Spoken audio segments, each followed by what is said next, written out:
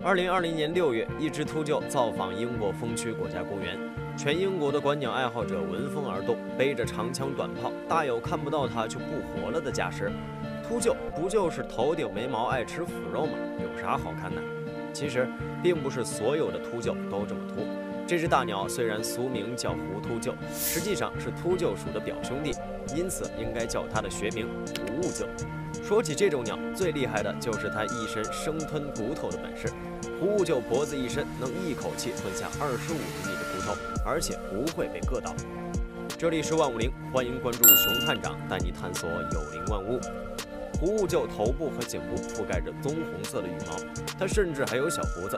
正是因为有这些小胡子，人们才把它叫做胡物鹫。看着犀利的眼神、忧郁的气质，堪称颜值担当。都说秃鹫吃腐肉好养活，胡物鹫比吃腐肉的秃鹫还好养活，因为它连腐肉都不需要，只吃骨头就能活下来。而且它还专挑难啃的骨头，最喜欢羚羊、野牛等大型动物的尸体。胡物鹫不仅个子长得大，嗓子眼也大，它的喉咙完全撑开，宽度可达7厘米。前面咱们说的25厘米的骨头，如果没有概念，可以比划一下自己从手腕到胳膊肘的距离，差不多就是这么长了。而胡物鹫却能轻轻松松一口闷，打个嗝还能把你的运动手环吐出来。之所以敢生吞骨头，是因为它的消化能力和秃鹫家族一样，不是有点强，而是超级强。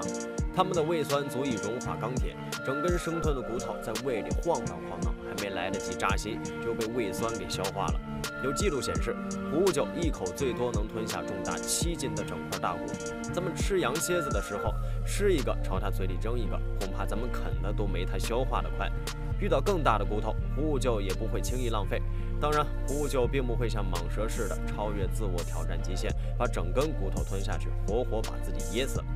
胡物鹫非常聪明，对于咽不下去的骨头，它们会抓起大块的骨头飞上天，再松开爪子让骨头掉下来。地球的重力会帮它们敲碎骨头，一遍不行还会再敲一遍，直到大骨头粉碎，裸露出鲜嫩的骨髓。这可是胡物鹫最喜欢的美食。胡物鹫敢于生吞和消化25厘米的长骨头。据说这种神奇的习性曾经还害死了一位古希腊艺术家埃斯库罗斯。曾经有一位预言家声称，这位艺术家会被砸死在自己的庭院中央。埃斯库罗斯不以为然，仍然经常在庭院里沉思。结果有一天，天上飞过一只大鸟，从他的爪下掉下来一只乌龟，乌龟狠狠砸在了埃斯库罗斯头上，果然将他活活砸死了。经过后世的科学家分析，这只高空抛物鸟正是胡物鹫。他本打算敲碎龟壳吃里边的肉和骨头，没想到地上的反光并不是石头，而是艺术家聪明绝顶的脑门。这可太没素质了！胡物鹫为什么非要以骨头为食呢？这可能和大自然激烈的竞争有关。在自然界，同一种食物来源往往有几种乃至10几种动物争抢，而胡物鹫却凭着生吞骨头的能力，给自己找到了捷径。以食腐为生的动物很多，例如胡物鹫的丑表哥秃鹫，非洲大草原的斑鬣狗。然而，有本事完全以骨头为生的大型动物几乎没有，能和它分享美食的恐怕只有昆虫了。因此，胡物鹫可以独霸全地图的骨头大餐。但胡物鹫并没有因此就躺平了，它还学会了多种觅食技巧。胡物鹫以骨头为主食，但骨头只能来自于动物的尸体，于是它学会了识别食腐动物和食肉动物发出的叫声，然后跟在狼、狐狸身后，让其他动物为自己捕猎。如果找到食物的是乌鸦等鸟类，胡物鹫还会仗着体型优势把它们挤走，自己尝鲜。各种动物图鉴都把胡物鹫头部、颈部的羽毛画成白色，这些羽毛本来也是白色的。可是，在自然界里看到的胡物鹫，往往会带着一个铁锈色的围裙飞来飞去。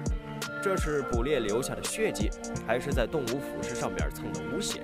之前我们提到过了，大部分胡物鹫以吃骨头为生，偶尔也会捕猎一些小型动物。这一身红可不是什么脏东西，而是胡物鹫的时尚美妆。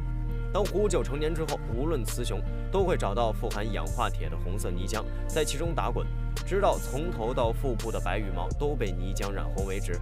可是胡物鹫也不去社交媒体开账号卖美颜面膜，到底为什么要把自己涂成这样？有人认为胡物鹫和人类一样会打扮自己来吸引异性，其他人则认为正相反，胡物鹫使用红颜色是为了吓跑天敌以及同类中的对手。当然，也有人认为胡物鹫非常聪明，学会了使用氧化铁泥浆来杀灭寄生虫。科学家为此提出种种假说来解释这个行为，可是目前还没有定论。虎五鹫能在7000米的高空中盘旋6个小时以上，视网膜上的视觉细胞达到200万个，是人类的10倍，可以随时发现地面上的猎物。它还能适应亚非欧3大洲的气候，从平地到海拔4000米的山地都能生存。然而，虎五鹫却在多个国家被列入濒危名录，在人口密集的欧洲几乎销声匿迹，堪称鸟界最惨的捕食者了。虎五鹫的繁殖能力较低，每次能产2枚鸟蛋。在这对手足同胞之间还存在着残酷的竞争，2只雏鸟会为一口食物你争我抢，更强壮的幼鸟甚至会直接攻击自己弱小的兄弟。做父母的也只是在旁边看着，最终只有最强壮的一只能活下来。如果这只较强的雏鸟死了，父母才会精心照料剩下的那一只。而且，大型食肉类动物的繁殖本就艰难，生物链中的能量传递遵循1/10定律。这就是说，虎五鹫吃掉1根10个骨节的羊蝎子，其中只有1块会为自身所用，变成自己身上的蛋白质，余下9块骨头产生的能量都在运动、保暖等等行为中消耗掉了。因此，为了给雏鸟提供足够的食物，虎五鹫经常会采取1妻2夫制，一只雌鸟可以配对2只雄鸟，给自己的孩子提供食物和保护。2只爸爸一开始会相互竞争，甚至打斗，不过时间长了之后就相处融洽了。雄鸟们虽然已经为种群的延续放下了身段，但是虎五鹫的数量却仍然在飞速下降，甚至在欧洲已经绝迹了。原因很令人叹息，竟然是因为欧洲人的迷信。在19世纪以前，很多欧洲人以牧羊为生，他们认为虎五鹫经常出现在尸体附近，是带来厄运的鸟。而且虎五鹫长得那么大，肯定也会威胁羊群，尤其是山羊的幼崽。因此，虎五鹫在当时被称为山羊杀手，甚至会抓走小孩。而拥有猎场、热爱捕猎松鸡和野鸭的贵族们则认为，虎五鹫会吃掉自己的猎物，这岂不是让他们没猎可打了吗？于是，从19世纪开始，欧洲开始了围追堵截虎五鹫的运动。在阿尔卑斯山脉一带，人们的捕杀直接导致了这一物种在当地灭绝。如今，人们已经摆脱了迷信，不再会因为虎五鹫追踪腐蚀而排斥它，而是意识到了虎五鹫对高山地区生物链的重要作用。在高寒地区，微生物生长缓慢，生物的尸体很难降解，更别提骨头这类坚硬的部位了。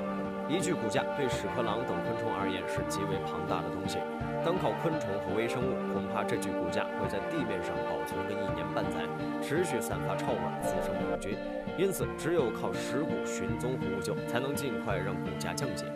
欧盟已经把虎五鹫列入受保护的鸟类，虎五鹫也因为自己潇洒威严的外表受到人们的喜爱，堪称观鸟爱好者的最爱。